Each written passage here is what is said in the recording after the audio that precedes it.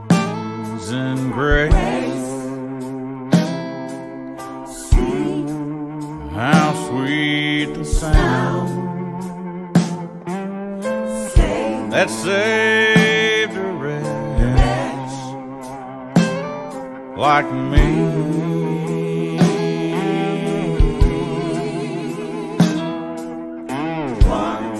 I once was lost, oh, but now I'm found.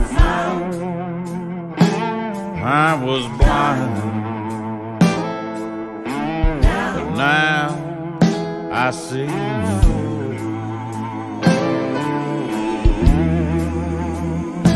Twas grace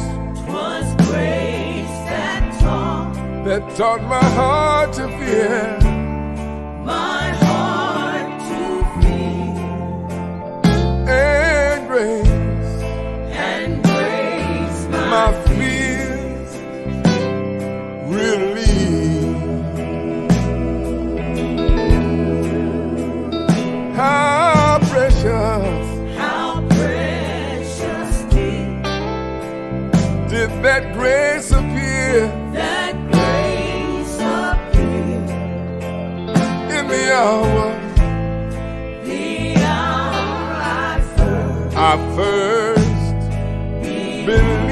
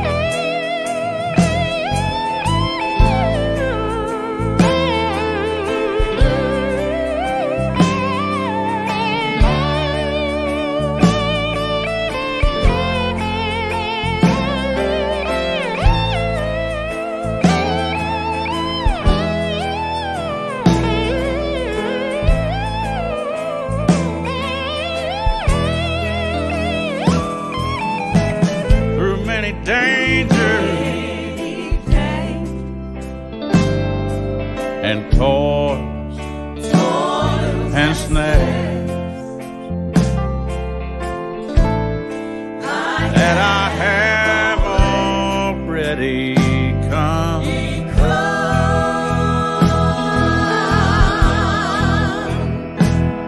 It was grace has brought me safe this far. And grace will lead me home.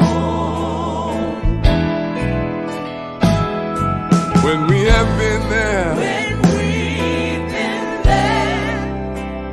10,000 years, 10,000 years, bright shining as the sun.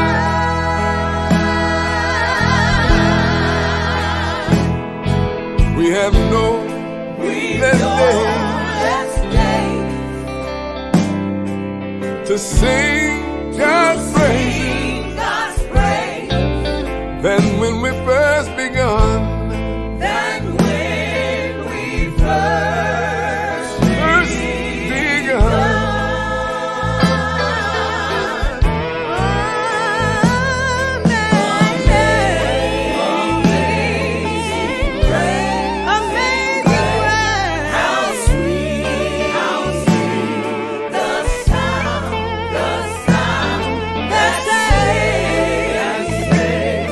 Oh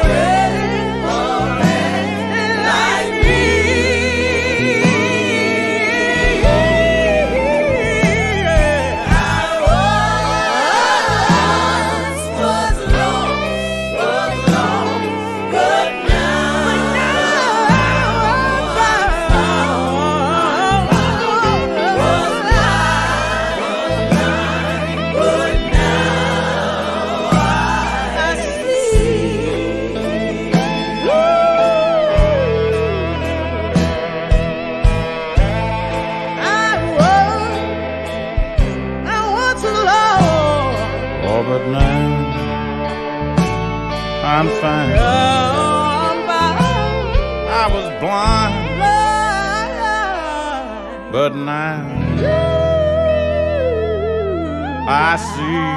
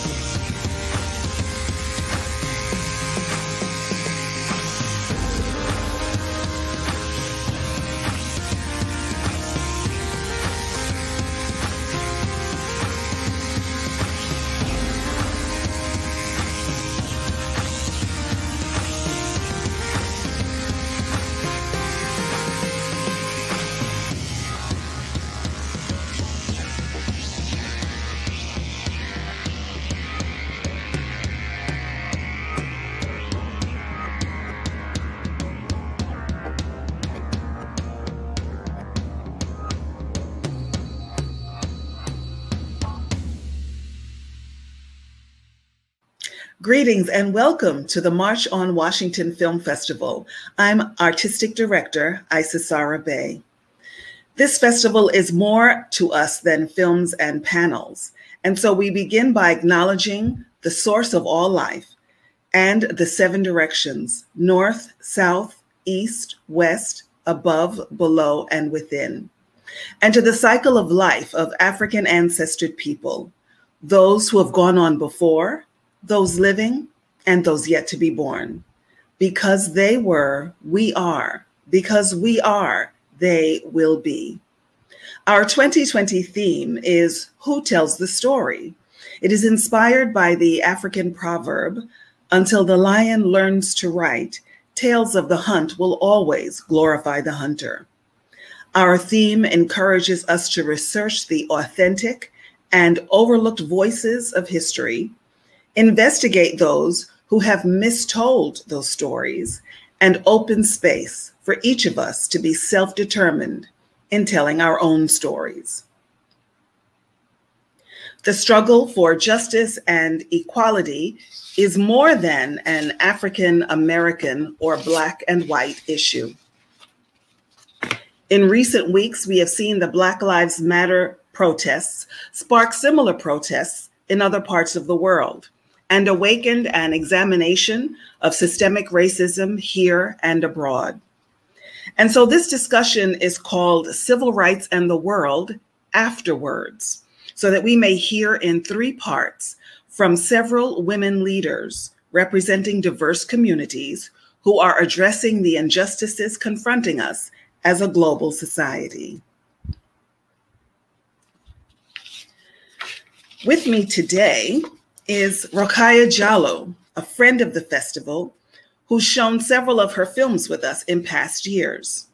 Born in Paris of Gambian parents, Senegalese and Gambian parents, she is a journalist, author, filmmaker, TV producer, and one of France's most prominent activists for racial, gender, and religious equality.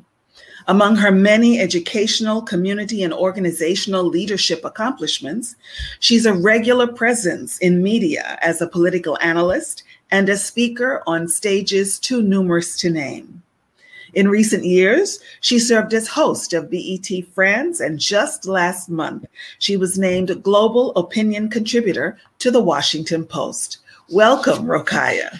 Thank you so much, Isisara, for hosting me. Yeah, and congratulations on the new gig. That's wonderful. Thank you. I'm so glad, because it's a new bridge, between our two countries and our two continents. So I'm so glad to be able to just participate to the building of the bridge, actually. Exactly. And I think on this side of the globe, too, it's important for us in America to hear voices from other parts of the world. So tell us about your anti-racism work and what made you start doing this work. Thank you for that first question. It's very important to me. As you said, I was born and raised in Paris from parents who came from Senegal and from Gambia. In France, the topic of race is very taboo. So I grew up in Paris with several people from different origins, different backgrounds, and I knew that I was Black, but it wasn't really meaningful to me. So I was just a Parisian kid and then a Parisian teen. And, my neighborhood was very mixed, very diverse. So it wasn't, being Black didn't really single me out from the rest of the groups, from the rest of the kids. Mm-hmm. The thing is that the more I was advancing in my studies, the less there were people looking like me, because you know how systemic racism works.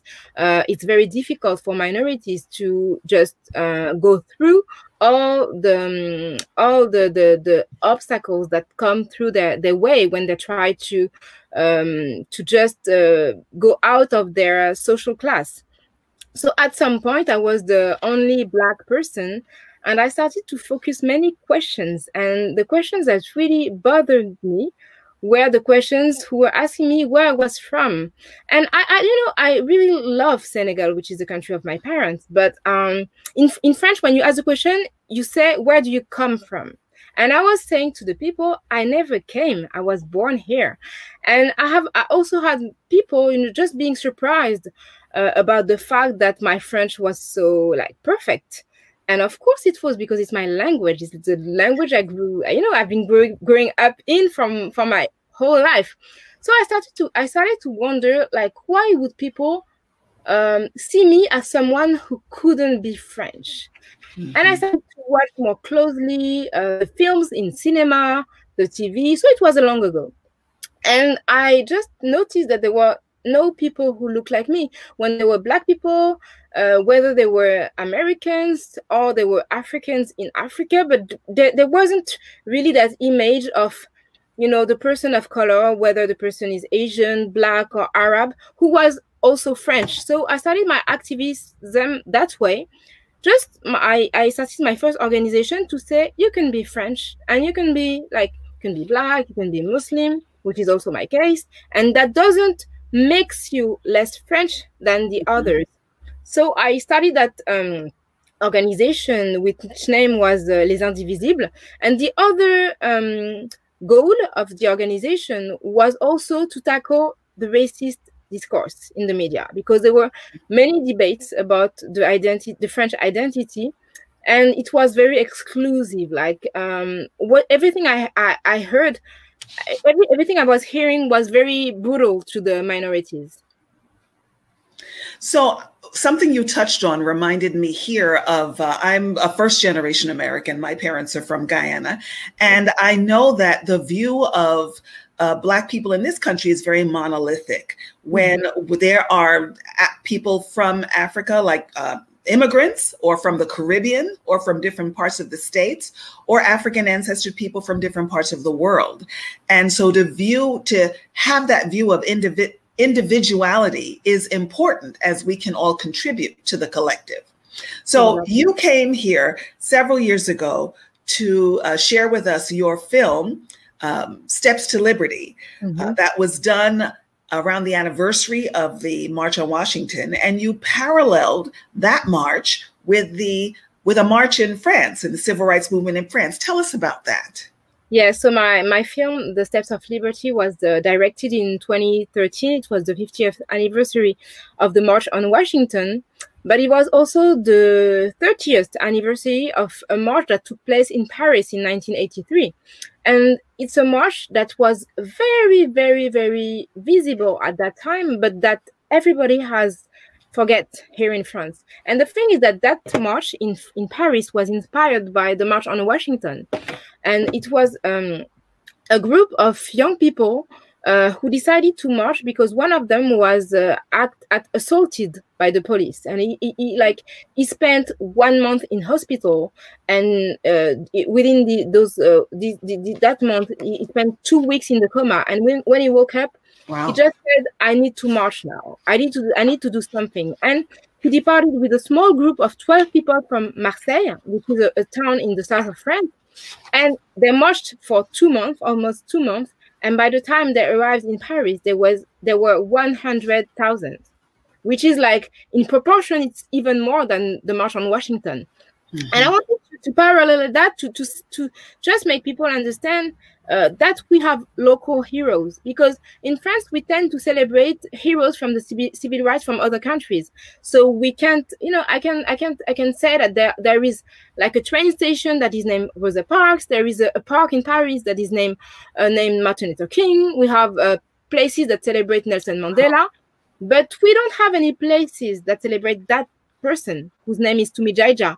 So that march was it was the first national march against racism on the French soil, because what we have in particular in France is that many of the struggles took place in the colonial places, in the places that were colonized, in Africa, in Asia. So people here in the French mainland don't really have in their memories all the struggles that were led by the minorities, because they took place in Algeria, in Indochina, that is now Vietnam, Cambodia, and Laos. So it was the first time that on the French national soil, there were a group of people who, wanted to say, we are French and we need to end police brutality right now. And it was like more than 35 years ago. So this theme that we have now, who tells the story, could work in France as well. I know that having traveled to different countries, that what happens with African Americans has been an inspiration around the world. My father worked as a seaman and traveled a lot to different parts of the world, and traveled often to South Africa, and talked about how the civil rights movement here was an inspiration to people suffering under apartheid in South Africa. So it's something to hear you say that we have that kind of impact in France, but it's to the detriment of the people who are leading activism movements there. Exactly. So, yeah. And the thing is that it inspires all the minorities. Tumi Jaija, who led the march that I mentioned, was from Algerian background. So he wasn't black, but he was a minority still. So yes, we have our own, breakdown of minorities here. And some people would like to parallel and just to replicate what happens in the US, but here police brutality is faced by Black people, but also by Asian people and by Arab people, and it's something that we really need to repeat over and over, because they just want to say that it's just about Black people, but we have our own history of colonialism and slavery here in France. Yes. So tell me, what was it about the Black Lives Matter protests here you think sparked similar protests like that around the world, and particularly in France? The thing is that what happened to George Floyd, the tragedy, was covered widely by the French media. There was much coverage, and it was very precise. The French media were very able to describe very precisely the systemic racism that was taking place in the US. Yeah, it was very interesting, and we all understood what was going on, and we were all in solidarity with George Floyd's family. Mm-hmm. But at the same time, we were like, we also have problems here. So why are you so, good at speaking about what is happening on the other side of the Atlantic, and you never speak about what happens here? So a collective of activists, which is named the Adama Committee, decided to organize a local protest. So it was named Adama Traoré. So it was named after Adama Traoré, who was a young man who died in 2016 in the hands of the police. At the police, yes. Yeah, it was. He just got an identity check for no reason in the streets, and he tried to run. He was arrested, and he just died asphyxiated in the police station. And there has never been a trial. So the family is still asking just for justice. So the family of Adama Traoré, who started the collective, decided to just make a local protest with the name of George Floyd, but also the name of Adama Traoré, and several of the name of people that we don't know, because we know Trayvon Martin, we know Mike Brown, we know people who died in the US, but we don't even know people who died here. Yeah. So we decided to have that protest in front of the Palace of Justice. And there were so many people. Like, I've never witnessed something like that in my life here in France. There were many, many, many people. Like, 10 of thousands of people. Yeah. Mostly young people who were, marching for the first times in their life. And it was mixed. Like, you had, majority of people of color, but many, many white people who were just outraged. Just wanted to say, we're sick of that. We're sick of that. And it's not happening only in the US. We also have systemic racism in France. We also have white privilege. We also have white supremacy. And we need to frame that in French. Like, it's not something that only happens in the US. Even if we have a difference, because we don't have the same relationship to the guns. So police officers don't use their guns that much. Yeah. Most of the people who die here in the hands of the police, they die, being, suffocating or being asphyxiated. It's like, it's very different. When they're arrested and taken to the police station. Yeah. Yes, exactly. It's very uncommon to have people being shot in the street, because the police officers, we don't have that culture of gun. But still, even if there are not as many as in the US, 90% of the people who die in the hand of the police are men who are either Black or Arab. Yeah. So it means that, there's a similarity. Exactly. A similarity in both places. And it's interesting that it was so visible to the French media from afar, but not at home. Yes, That's and there was much wild. Like, whenever we try to say, most of the debates were like, yes, we have some problems. Maybe we may have some problems here in France, but we're not the US. Yeah. And all the debates I was taking place were like that. You're trying to say that we are living the same issues, but it's not the same. And I just had to explain to people, like, all the racist theories that were exported to the US, they came from here. They came from here, Europe. So there is a connection that is obvious. The people who invaded the US, who eradicated the native people, and who enslaved Black people, they came from here. Yeah. So we cannot not have, make a connection between what's happening in your country and what's happening in mine, because it's the same. They are the same ideology. Well, we're talking about a systemic colonialism that is the root of the racism. It was just taken everywhere. And it's important for all of us to see that it's in this country, we say it's been different stops on the slave trading boat, that some of us have gone to South America, to the Caribbean, and to different parts of the US. But the same colonialist mentality has been spread all over the world. So you mentioned the proliferation of guns here, but not there. But one of the other things we're seeing too is this rise in the far right, in expressing their points of view, in protesting, in bringing guns to address not just anti-racism protests, but as you saw around the time of the pandemic, dealing with having to wear masks and in one state going to the state capitol with their guns. Have you seen in France, or what is the impact of any far right sentiments there?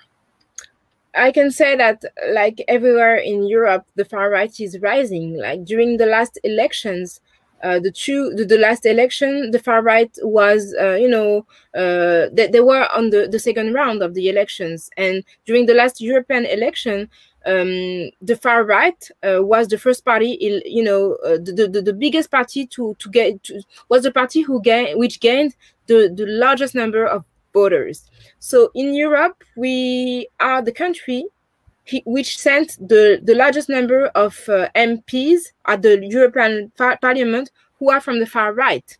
So wow. It means, yes. So it's they were number one. It was last year. So it's very concerning, and the far right is I would say that they are operating in the media. Yes, I was going to ask if there was similarity with social media and the media. And the media, the mainstream media, actually, like the mainstream media. Actually, last week there was there is a woman who is an MP, a national MP. Her name is Danielle Obono. So she's from African background. She was born in Gabon.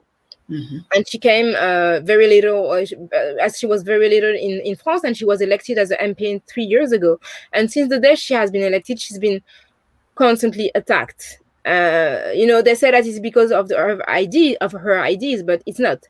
And last week there was there is a magazine who has decided over the summer to make fictions. In the fiction, you have politicians who are sent in the past. And so it was every week, and she was one of the heroes. I read about this. Did you read about this? I read about this. Yes. She was sent in the past to be an enslaved woman. Yeah.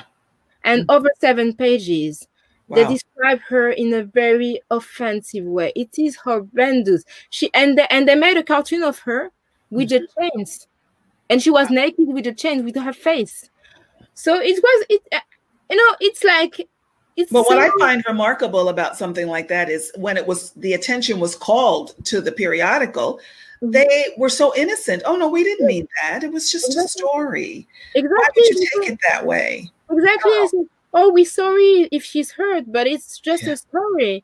And it was just to show how slavery was horrible. And they decided not to put her in as an enslaved woman in the hands of Europeans. She was in the story enslaved by Africans. Wow, so they just wanted to say, yes, African did that before we did, and it's something that we should tell about.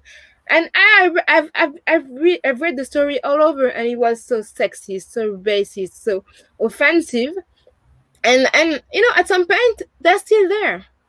So you just mentioned, you teed up my next question, which has to do with what we call intersectionality. But I want to ask, if you could, what do you think are the most critical issues you face, or the most critical issue you face as an activist in racial equality and anti-racism work? Is it treatment by police? Is it economic inequality? Is it social inequality, for example, around what's happening with the pandemic and health, or around work or education, or that social or cultural equality? I know you've written a lot about, as a feminist, about women's dress and clothing, or is it religious inequality? Which do you find you are addressing the most, or is it a combination of all? I think it's a combination, but I really think that police brutality is a major issue, because whenever we have had people, we have had uprisings in the most impoverished neighborhood. It was because of the police, and it's not only in France, in the French mainland, but also in the overseas territories, because France is not only in Europe, but also has territories in the Caribbean, in the Indian Ocean, in the Pacific Ocean. So it means that we are the only continent, the only country which has such a presence on, almost all the continents. Lately, for example, there was, a young boy who was protesting, around environmental, issues in Martinique. So it's an island in the Caribbean, and he was attacked by the police. We have the images. He was just beaten out by the police. So he didn't die, but it was so brutal. He was insulted. At some point, there was a big stain of blood on the you know, in the street, and you see the police officer cleaning. Wow. Yeah, it's very, very shocking. So I think that police brutality is a major issue, and I would say that also the access to health. Yeah, because what happened during the pandemic is that the poorest department in France, which is also the department where you have the largest number of minorities, was the one in which you have the you know, so many people who died, so many people, and because many of those people, you know, they couldn't afford to stay at home, so they worked. So they had to go to work, yes, and they waited until late to get medical help. And the medical help, the facilities closest to them were the least equipped. Yeah, it's the same thing here. Same thing here. So to me, it's an issue I'm trying to work on, because you have the access to health, and you have also the fact that you know, when you suffer as a person of color, you're not really taken seriously. So you have to suffer a lot to be taken care of. Yeah, we've noticed the same thing here. When we say we're in pain, it's not seen as pain. I understand that. You spoke a little bit before about how the French view the civil rights accomplishments here in the States. So I think I'm going to jump to the question where I ask you, if you have a message for African Americans in the States from where you are, what would it be? I would say that just go on. Like, I really encourage you, and I'm glad to see what's going on now. And I think that we would be stronger if we were more aware about, you know, what's going on in the other countries. Yes. So I'm glad to be able to speak to you, for example, today. But those conversations need to take place more often, to circulate from one point to another. Yeah. So maybe they should watch films that Black people of color in France make. Should try to see what's going on here in Germany, in the UK, to have like a more global conversation, because we've been inspired by the US for a long time, and I think that the inspiration could go both ways. There are things that we do well here, and there are things that you do well, and it's something that would make us, I think, much stronger. And it's about Black people and white supremacy, but also trying to see how other minorities are dealing with those issues. Yeah, and the majority population, how they are changing their points of view or responding.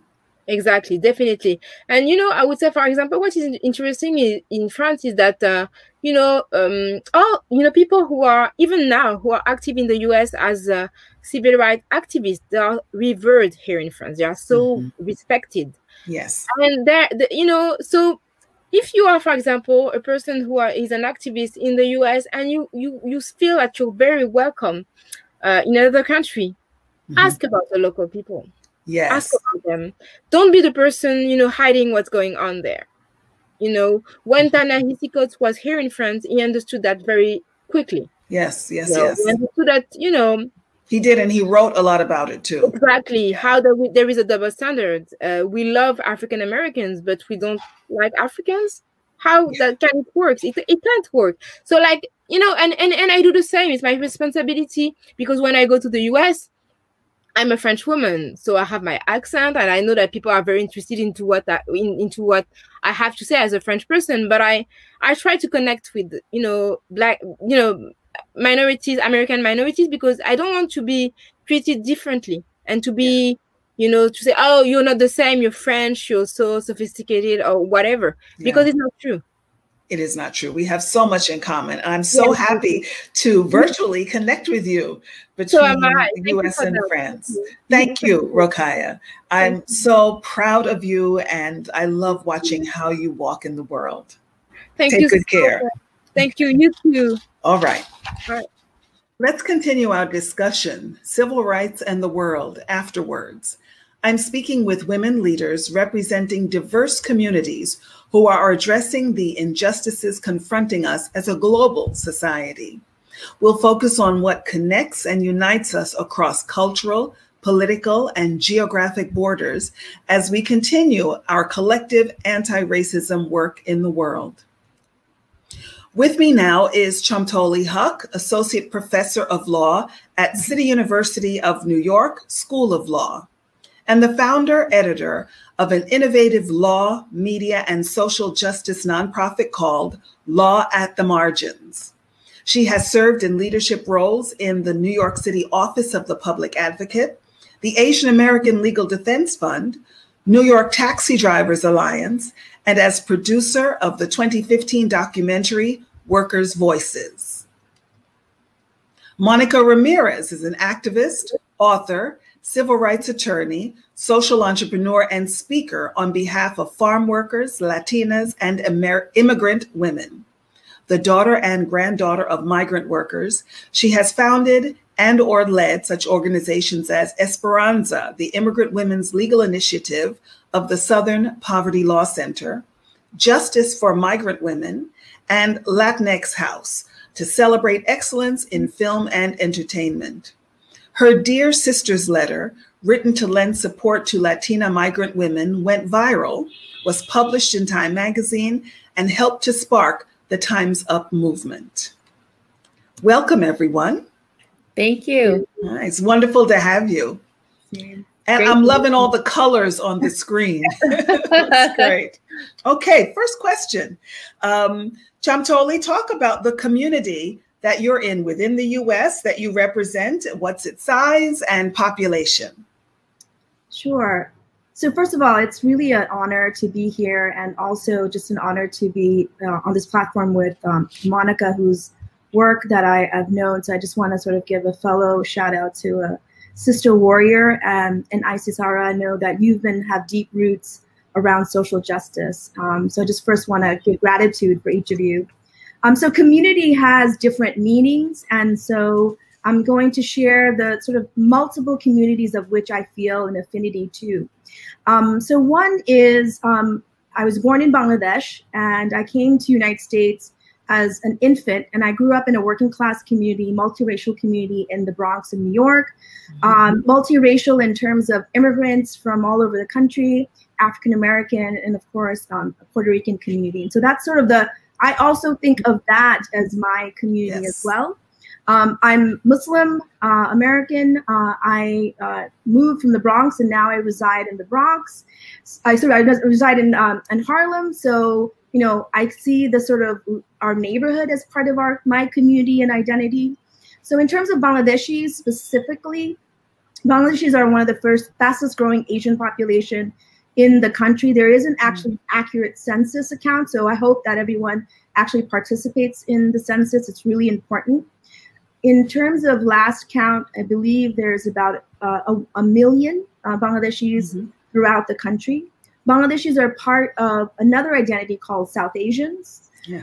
And South Asians hail their ancestry from the subcontinent, as well as individuals who are from the Indo-Caribbean, so Trinidad and Guyana. Yes. So that's also part of the South Asian community. And the last thing I wanted to just mention is that I am a mother and spouse to a Dominican American, so I'm raising multiracial children. And so I think thinking about our communities much more elastically and expansively is really important to me. So I'll stop there. I was thinking about that as you were speaking, because I mentioned before, my parents are Afro-Guyanese, yes. But the larger population in Guyana, which is in South America, is South Asian. Yes. So I've seen that intermix. Sometimes it goes well, sometimes it doesn't, in some of the most far-flung places. Monica, tell us about you. Well, thank you for having me here as a part of this conversation. It's really an honor to share this space with you. And, you know, so much of what Chomtoli was saying really resonated with me about sort of this broad definition of who is our community and where do we come from. Yes. You know, I come from migrant people. You know, my family for generations migrated all around the United States, picking and packing the food that we eat. And so very much feeling on the outside of communities and trying to figure out what our place was in community. And so, you know, this question around community is a complicated one. for us. And but having said that, you know, I'm a third generation Mexican American. My family came to the United States to work in agriculture, and eventually, thanks to the support of two farmers, actually, my family was able to settle out of the migrant stream in Ohio, which is where I was born and raised. And so for me, my identity and my community are closely tied to coming from a migrant farm worker family, and also being a rural Latina in the United States. Yes. And, you know, there are 2 to 3 million farm workers in the U.S. who work in the fields, who work in packing sheds, and who are also engaged in work in nurseries. I think a lot of people don't know who the farm worker community is in our nation, primarily because farm workers are invisible. But the overwhelming majority of farm workers in our country are Mexican American, and more than half are undocumented. So our community is one that has very much throughout the history of the United States sort of straddled borders, and as a result of that has been really impacted by many of the policies in this country. Much of it has been about exclusion. And so in terms of my personal history and my family settling out of the migrant stream in Ohio, you know, we're one of few Latino families in this white rural community where I grew up. And, you know, the story of rural America in the United States is one of white people. It's not about the migrant families like mine or other people of color who live in these communities and really are the background, you know, the backbone of these communities. And so it's really important for me to talk about the fact that I am a Latina, one of 60 million Latinos in this country, one of 30 million Latinas in this nation, and I am a rural community member, and our identity as rural people needs to also be honored as we talk about the history and the story of the United States. Well, that's so many things are coming to mind as you said that. Last year, we did an event, and one of the speakers was a white professor from Western Carolina who talked about Black people living in Appalachia. It never crossed my mind. And I also know, as an East Coast urban raised person, I rarely think about rural communities and know nothing about it. So I'm hoping that in this conversation, we can all kind of expand our notion as to what home is and what country is and all of I love how you say out of the migrant stream. I think we all kind of have moved in rivers and streams, but migrant workers more than others because they're moving a lot. So tell me now about your anti-racism work. What is the focus of what you're doing? I know intersectionality is something we're all coming to understand more and more, but are there specific areas that you emphasize? Monica, you start.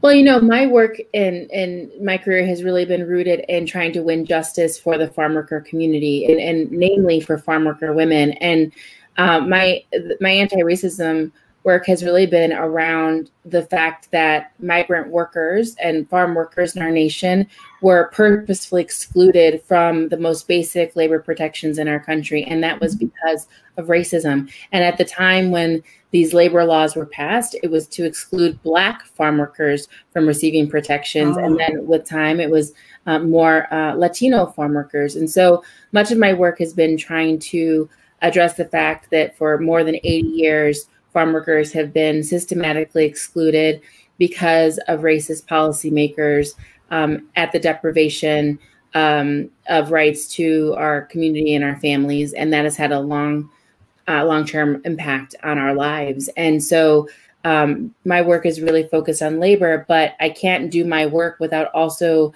focusing on immigration and immigration policy. And also, the racism that shows up in the way immigration policy is enacted and has been applied across our nation. You know, white immigrants receive more privileges under our immigration system than those who are non-white. And then certainly, like, really thinking about how women of color are impacted by the labor policies and the immigration policies. You know, those are all pieces of my work, and sort of overlaying everything is anti-violence and how women of color, in particular, Black women, Latinas, Native women, have been hurt not only by the systems and the laws of our nation, but have been and continue to suffer physical injury and harm by people against them because of the way that we look and the way that we present in this world. And I think the vulnerability of the work that we do sometimes as well, being the low person on the totem pole in environments that are not safe. That's right. Chamtali, what about you? Sure. So I would probably characterize the sort of arc of my work broadly as around economic justice. And so, so part of it actually overlaps with Monica's work around labor rights and ensuring that individuals get protection. And as she mentioned, a lot of workers are actually excluded, domestic workers, farm workers excluded from a lot of labor protections. Of course, the National Domestic Workers Alliance and other groups are really fighting for inclusion. And we know that these have a very racist history, right? Exclusion of women of color, and particularly Black women, from labor protection. But also there is, barriers to enter the market that, for example, criminal record, credit history, these are used as like proxies for exclusion, but they oftentimes have a disparate impact on African American and Latinx workers. And we see that when workers are not able to enter into the labor market, and particularly jobs that are higher paying that could at least bring them into a middle class lifestyle, we see actually how the law sort of functions actually to deprive, and I would go far to say steal wealth from Black and Latino communities. And there's a long history in the United States of excluding, also Asian Americans from owning land. There's a very powerful history of Sikh and Punjabi workers marrying Mexican Americans, because they couldn't actually own land. So when we look at the current data in terms of Black wealth, and we look at unemployment on every single marker of economic justice, Black communities of color are at the bottom. So a lot of my work is sort of trying to remove those barriers and to work with community-based organizations to organize for better rights, so that individuals can really live a dignified life, which is really afforded under international human rights doctrine. So using this human rights lens to say, we all have a right to live a dignified life. And so a bulk of my work sort of deals with that. And of course, it intersects with violence. It intersects with issues of gender, immigration. So we look at all those aspects, and so I'll just pause there. I think that's okay. So I like that word organizing, because I think it's one that is very little understood. People say it a lot. I remember when President Obama was running, the opposition kind of made it a joke that he was just hanging out in communities. But you both have had leadership roles in organizations, and you're an educator. But how do you organize? What are the strategies you use to organize your constituents within the larger constituents?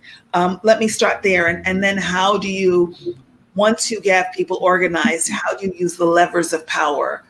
Which mediums do you use for that? So talk to me first about how you organize. So, in the farm worker movement, we believe that we have to start organizing within our families. So if we can organize our families, then we can organize our workplaces and we can organize our communities, right? The family is at the center for us. And if we can get our family members to sort of be on the same plan as the rest of us, then from that very small nuclear unit, we can then start building power. And so my organizing has always really been modeled after the larger farm worker movement and some of the tactics that have been used in the farm worker movement. And, but, I think that with time, the way that we organize has changed greatly because, originally, I think a lot of the work that I've done has been focused around a rights-based organizing, sort of educating people about what their rights are, where the rights, where they should have more rights, and sort of figuring out how to try to win rights in the context of being denied rights. And what we understand now, and I think sort of the evolution of my organizing has been that, yes, we have to fight for people's rights and we need to educate people about their rights. But if we don't change culture, and if we don't address sort of the cultural gaps that exist and the narratives that exist about some of our communities that have permitted laws to exclude people and systems that have harmed people, you know, if we don't change that, then— Can you give me an example? Yeah. So for example, you know, much of the work that I've been doing as of late, and you said this at the beginning, relates to the work that I've been doing in the context of the Time's Up movement, right? That movement was, the organizing that happened there was, we had to create a space in which women workers across industries were able to see themselves, regardless of how much they earned or what work they were doing. They had to be able to see themselves as part of this much bigger solution to a problem, right? So when we were able to bring farm worker women together with women in Hollywood, and they were very different, but they were able to see each other and the similarities and the problems that needed to be addressed, that was then an opening that we were able to organize around and find the common goals. And so, but in order to actually achieve our end goal, which is to end sexual violence against women workers across any industry, we had to change the narrative about who are women workers, where are we working, what are we working towards, how are we building power. Like, all of that work had to be done, because historically what's happened is we're pitted against each other. Right? And if we didn't do the work to actually change the story, then we couldn't do the work of changing the policies and the practices that are harmful. So as an organizer, I use the tools around rights-based organizing and sort of figuring out how to get people to work towards improving their workplace conditions and from a rights-based perspective. But we also are organizing around, what is our story? What is a story that we want to be told, so that we can then use that story to then help push change on a larger level? And sometimes that means lifting up the contributions that we're making, and sometimes that means lifting up the harms that we suffer. But if we don't change the story, then we're not going to actually be able to change the conditions. You know, the theme of this year's festival is who tells the story, because of that proverb. I say it at the top of this segment, until the lion learns to write, tales of the hunt will always glorify the hunter. And when you speak about having women and Hollywood women coming together, in the work that I do around consciousness raising and personal growth, I find that people always assume that whatever problems they're having them alone. And so they don't talk to each other about it. So we don't know. When I was in a corporate setting, I had a mentor who said, you know, you women have to start telling each other how much money you're making, because this company is paying all of you less than the men and some of you less than some of the others. But because we don't talk, so that introduction does indeed open a space. It's so true.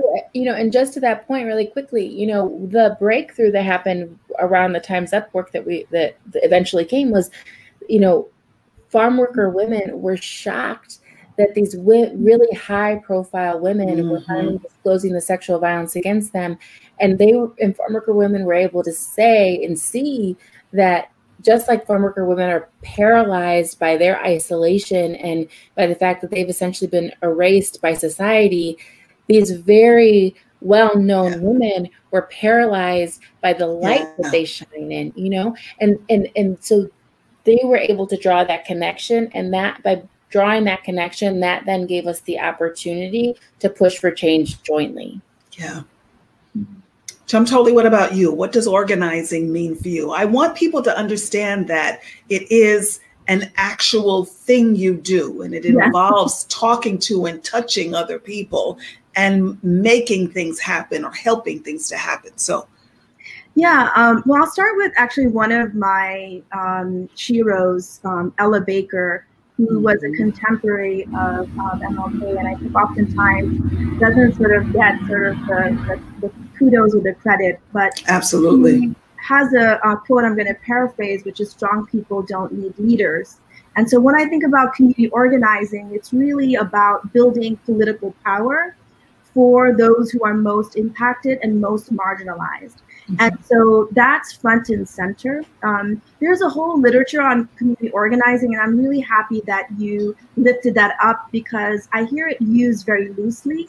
So just like 101, community organizing encompasses multiple sort of aspects. You know, there are issue-based organizing, there are campaigns, and those are really important where you lift up a particular, you want to change a law or you want to raise a particular issue. But to me, community-based organizing is a long, sort of grassroots commitment to the community in which you're part of to build their political power. And I always say that my job is to not have a job, meaning that ultimately I should not be necessary at all. So community organizing is really with the intention that at the end of this process, the individuals that you're working with can speak for themselves. You know, there's this expression, I don't know where it's attributed to, where the voiceless can't speak. Well, we have to give them the mic, right? And so we have to kind of create the culture, and I guess Monica's talked about culture, so that folks can speak up. So part of the work around community organizing that I've done is precisely that, but using law and using communication. So Law at the Margins sort of emerged because I realized that we needed a platform, a media platform, so that folks who oftentimes are not heard can speak. And I don't have to speak for them. You know, they're perfectly fine speaking. Some of my early experiences as a sort of lawyer organizer, I had a domestic worker who was not proficient in English, and she had to give a rally speech. And she said, you know, here's my speech, you do it. And I said, well, how about this? Why don't you give the speech and I'll translate.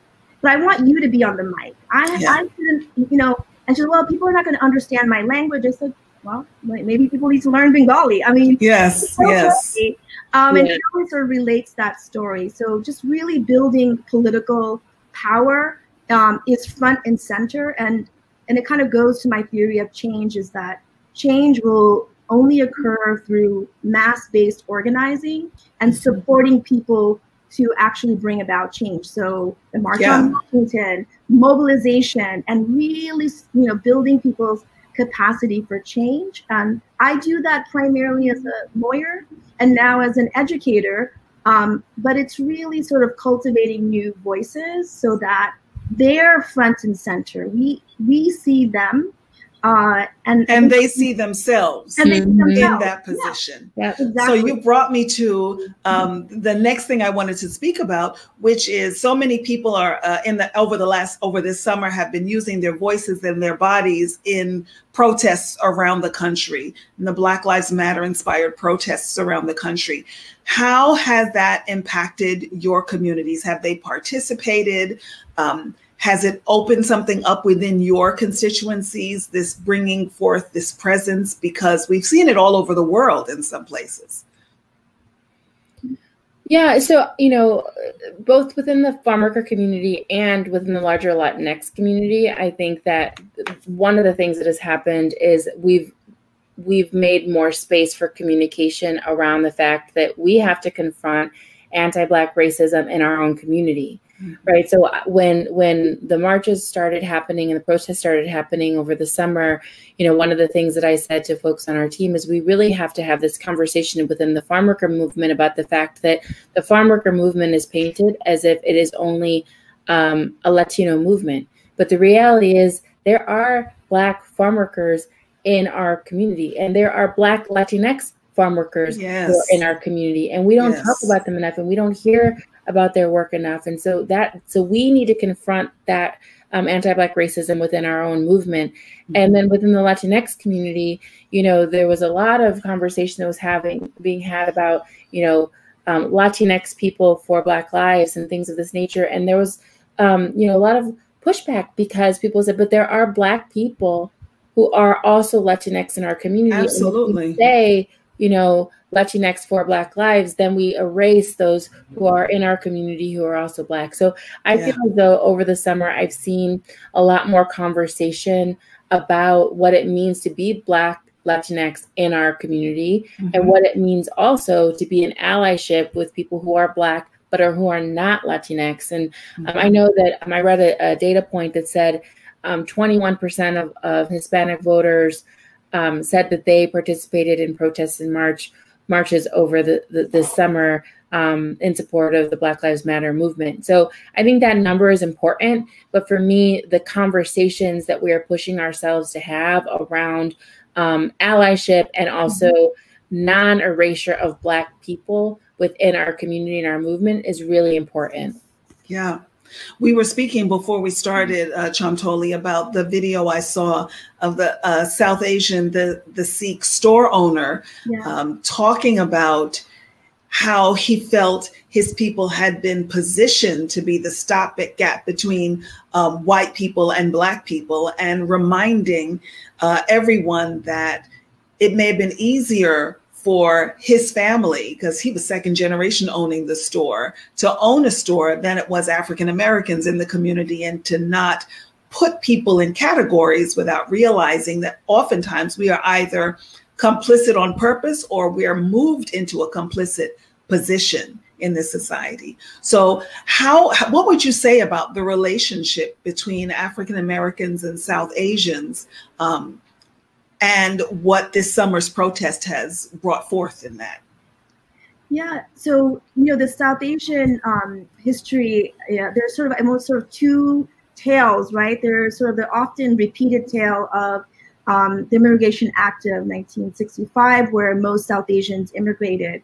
But there is another story, which is at the turn of the century, there were Bangladeshi migrants who were undocumented, jumped off ship and settled into different communities like Detroit and Harlem. My friend Vivek Bald has a really great book on that called Bengali Harlem, and intermarried with African-American and Puerto Rican women. So that's a really working class story. And I think that when we talk about identity, I think it's important to sort of talk about sort of how that thread also sort of gets erased.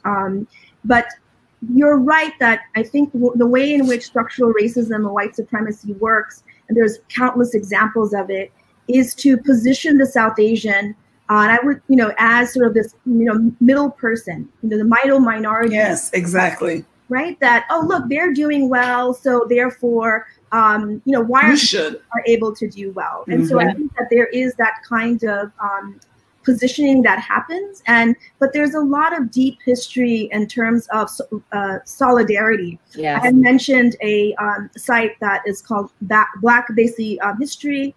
W.E.B. Du Bois talked about caste in India years ago with a revolutionary figure named Ambedkar. And so connecting race and caste. MLK talked about caste system, and obviously was influenced by the South Asian independence movement. So there are multiple histories like that are actually emerging now with the selection of Kamala Harris as VP because of so that's generated all of these conversations. But like Monica said, I think in the South Asian community there needs to be, and there is happening, conversations around anti-Black racism and understanding our positionality, and that we have a choice. We can actually stand in solidarity, or we can be complicit. The other area that I wanted to mention that South Asians and Bangladeshis are also Muslim, and one of the things I didn't mention in terms of statistics, the 1/5 of the Muslim population is African American, right, or Black identified. So when we talk about Muslim organizing, which is another area that I've been deeply involved in, we automatically assume that the person is South Asian or Arab origin. Right. But we know that Muslim organizing by Black Muslims have actually predated during the rebellion and during slavery. And up until, of course, the most notable Black Muslim as Malcolm X. So even in the Muslim community, we have to have a lot of conversation around who is presented as, as Muslim and know our histories. And so there's a lot more kind of going back to that. I have an interest, kind of a really fun story of a friend of mine who's featured in the Bengali Harlem, Alauddin, whose father owned a restaurant in Harlem. And his father apparently related that because it was one of the few places you can get halal, which is kind of a requirement for Muslims. So because Bangladesh by culture, that Malcolm X would come into his like restaurant, right? Because that's where you get halal food as a Muslim. And so I think that these histories are just need to kind of be lifted up more. They're there, but they're not given dominance because it doesn't really serve the interest of keeping us separated. Absolutely. Yeah. So this is why it's important for us to initiate these bridge building moments. So just for our final question, just quickly, if you had a request of the African American community or a message to, what would it be? If you had the megaphone for the country right now. Yeah, so if I had the megaphone for the country right now, my message to the African American community would be, to know that there are 60 million Latinx people, some of whom are also Black Latinx people, who share the struggle and also see the solutions that we all need in order to improve our lives and our livelihoods, and who are, committed to fighting for not only our rights, but also for the dignity and humanity of our people. And, our communities have been left behind for far too long. And one of the things that gives me great pride, great joy, and great hope is that we are creating the world of our dreams, and we're building it together by organizing step by step alongside one another. And so I'm grateful to the leadership of all of the African American organizers and leaders who have really helped pave the way for the changes that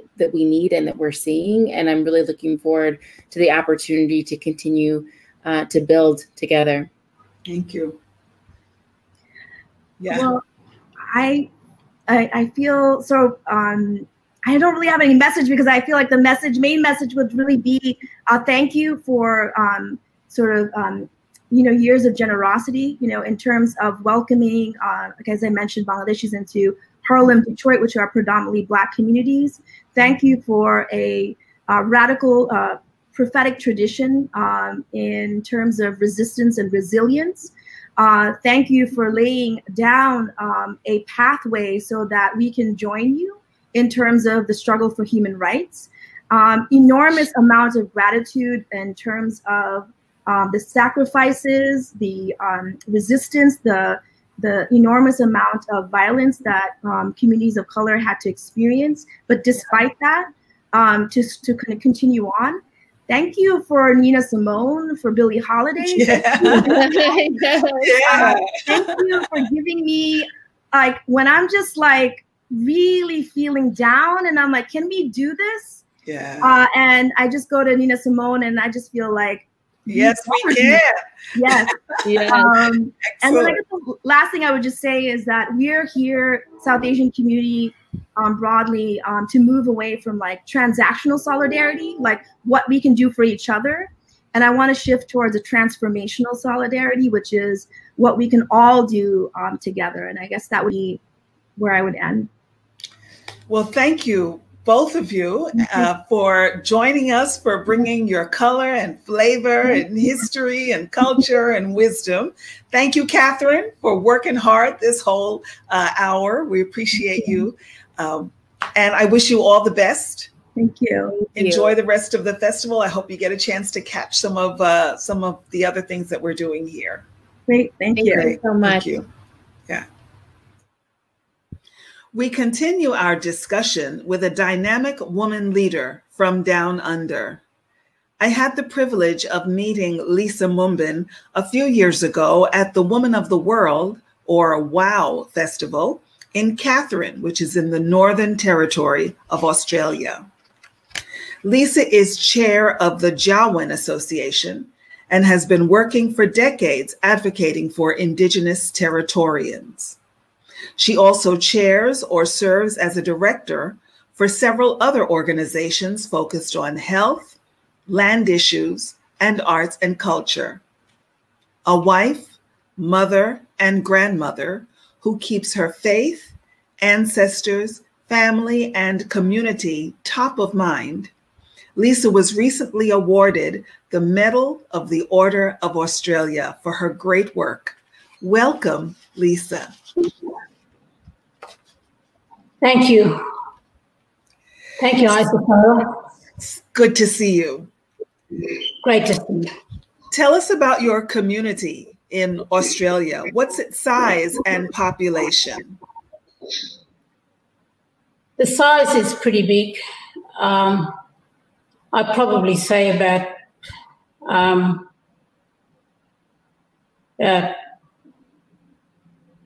30 to 40 kilometers, in those square kilometers. But it's a small town where it's also the crossroad of traveling, from each state. The closest city near my town is about 364 kilometers. Yes. North of Katherine. Is that Darwin? Darwin? Yes. Darwin is the capital city of Katherine, yes. And what's the name of your town? It's called Katherine. Okay.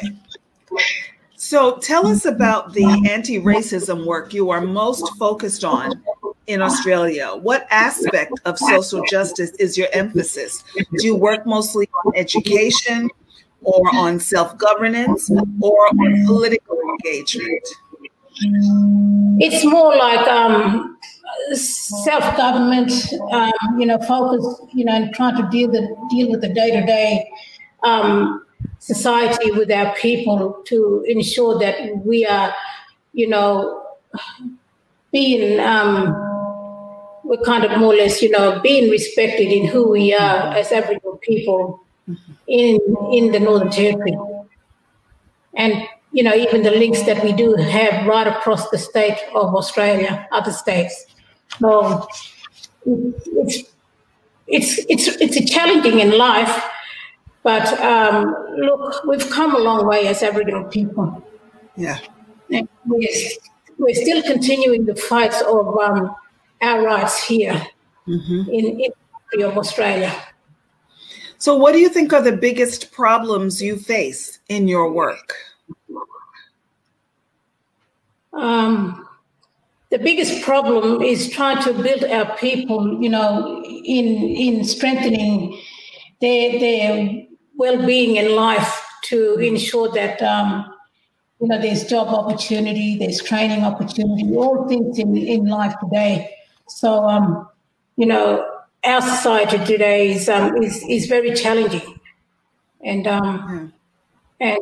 we're kind of using, working strength to strength with our people, and what we're trying to gain is our land to work through those issues that we face in life day to day.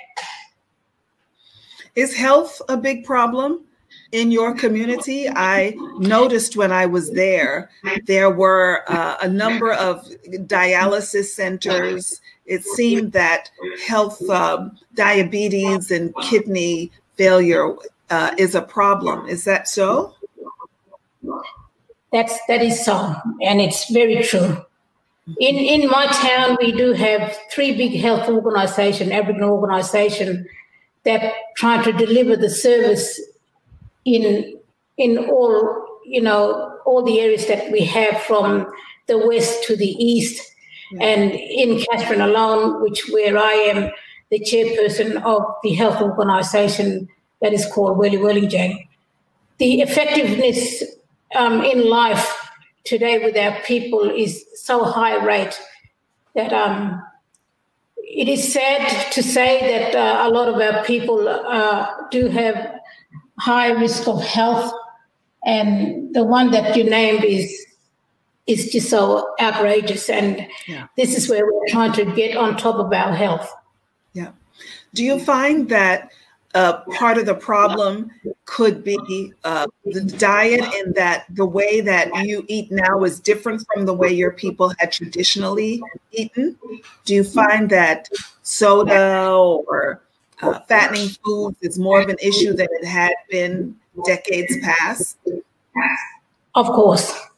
And it's kind of really affected our people in life. And we're now trying to work on how best we can get back and strengthen our people in living traditionally, because what we found in health today is when we go going back out bush to live on our traditional food, it helps us. It gives us the strength and everything that comes with our health.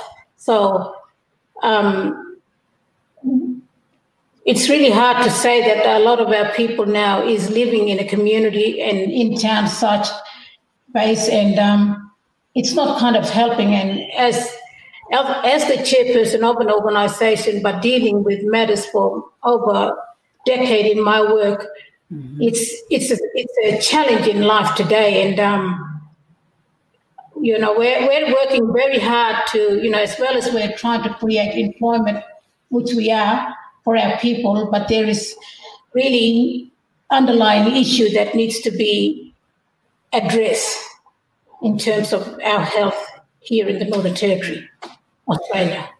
So what do you think is the most effective tool that you have in the work that you do as a leader? I'm going to remind you of something, Lisa. When we first met at the Art Center there, we were introduced, and the way the WOW Festival was set up, it was a meeting of Aboriginal women and the white women who were farmers or worked in, their families lived in the area.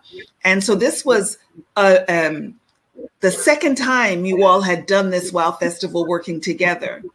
And after the person who introduced us walked away, the first thing you said to me was, they're very racist here.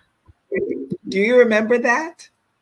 It was, and it still is here in the Northern Territory and probably right across the country of Australia. And it's a challenging subject that we do face every day. And it's in all level, and it's also in all race. The fact is, but also the truth is, racism still exists.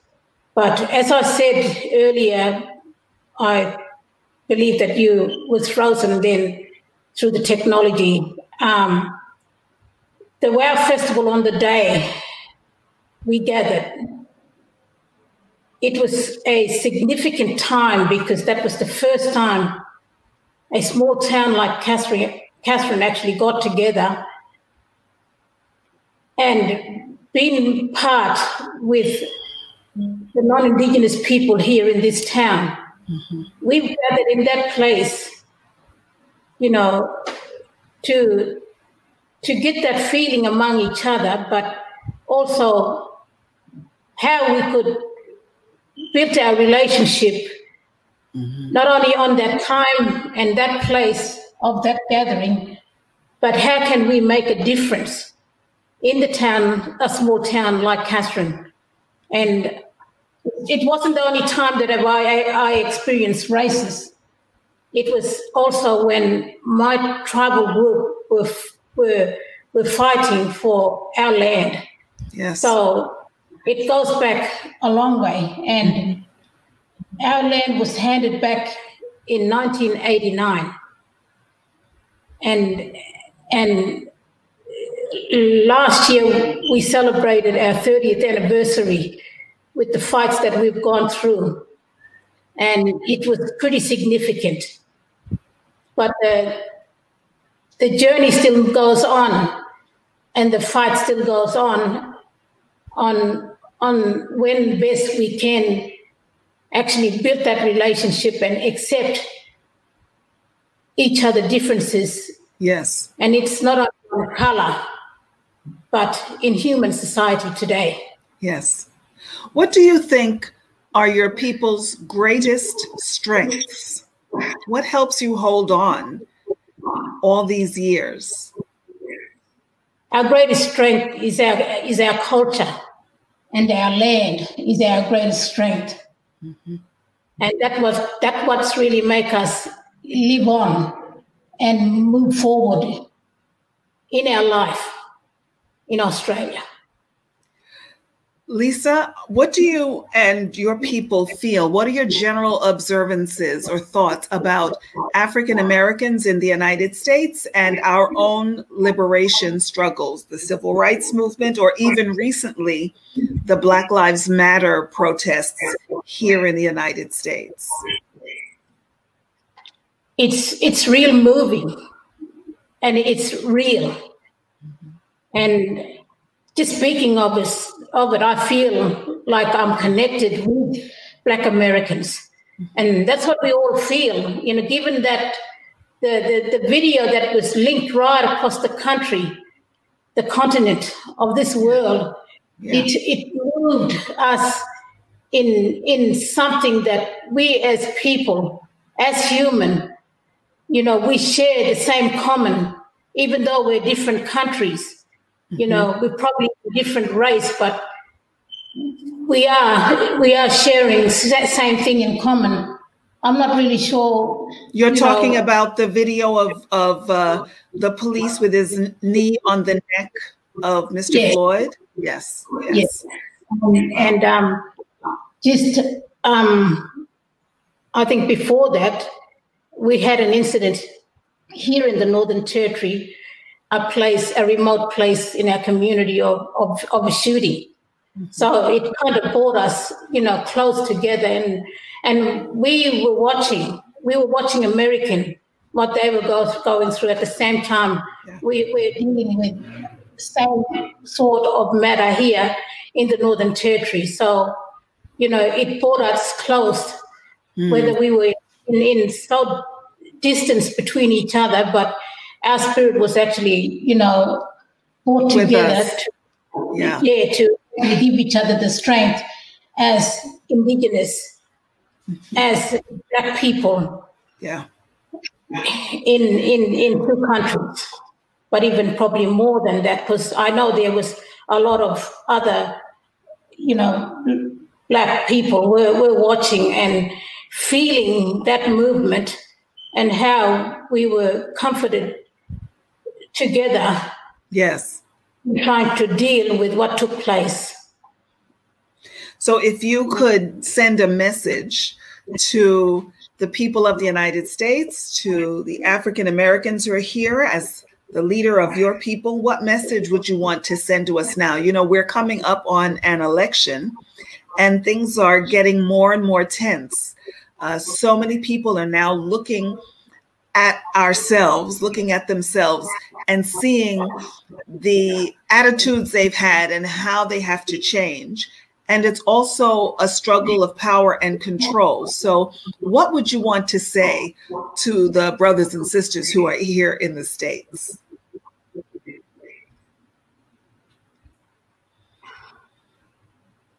That's a really tough question. And as I sit here today and reflect on two countries and us as Black people, my message would be there is hope. I've always focused on hope. What lies behind that hope is embracing each other, collecting each other, standing for each other for the better of all. Brothers and sisters in that country, in America, you are the strongest people there. You are the longest people there. No matter what direction you came from, you need to build that trust and gain your strength as Black people. And that's what needs to happen here.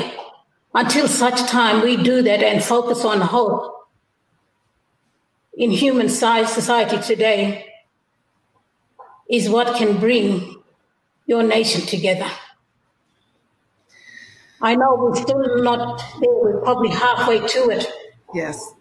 What we are going through is what's going to help you and me in the future for our country. Lisa, thank you so much. I appreciate those heartfelt words. We wish you all the best in your work. Blessings to you and your family. Thank you, sister. And my blessing to you as well, and your country and your people. If there's a way we can connect and keep this connection together, by all means, let's make it happen. Indeed. And I know through you we can make that difference in our challenges. Thank you. Thank you. And thanks to everyone who's tuned in for this discussion and for all of the events in this year's March on Washington Film Festival. We hope you've learned from the stories that you've heard. We hope you are inspired to listen to the stories of others.